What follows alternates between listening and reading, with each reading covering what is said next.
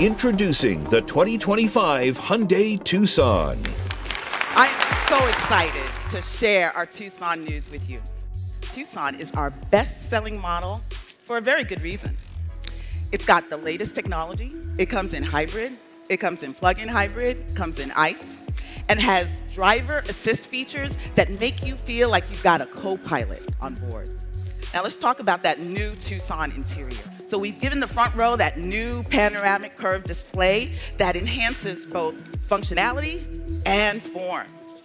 It includes a 12.3-inch infotainment screen and an available 12.3-inch digital instrument cluster. And it's designed to align with the driver's natural line of sight. In the new Tucson, Android Auto, Apple CarPlay are all going wireless. And that is standard on all Tucson models. But there's been an interesting thing that's been happening as we move towards digital. Owners tell us that they miss some buttons and dials. Again, we listened. So we're bringing back knobs for frequently used things like audio controls. So go ahead, crank up the volume, just like you always did. A long list of advanced driver assist systems help protect Tucson's occupants, but also importantly, other road users, pedestrians and cyclists. Tucson includes these features at every trim level because we believe safety should be standard for everyone. The new Tucson is now even better equipped for your journey, delivering all-around versatility, smart technology, modern, athletic design.